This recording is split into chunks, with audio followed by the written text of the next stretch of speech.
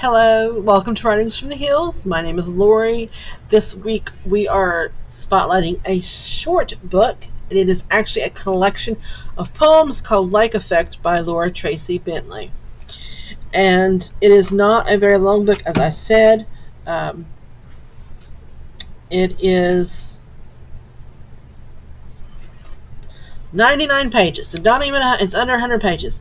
Bentley is actually a poet, fiction writer, and literary critic. She was born in Maryland, but she has lived most of her life in Huntington, West Virginia, so she's definitely a local author. And I am actually going to be reading a small poem called Over the Mountain. Across Route 219 at the Black Bear Restaurant, an outdoor band plays Rocky Top. Pine Room scents the mountain air, luring a collared bear ever closer to his nightclub namesake. Like a feeder creek parting the underbrush, he stands in the shallows to see what he could see. Peering at race cars and downshifting semis with a sinister glow in the dark eyes, he bends down in the night's thicket.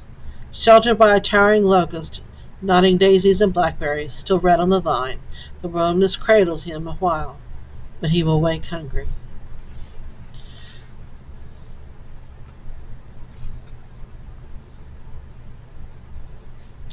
Here is another poem called As If Her Hand Were Not Made for Pencils.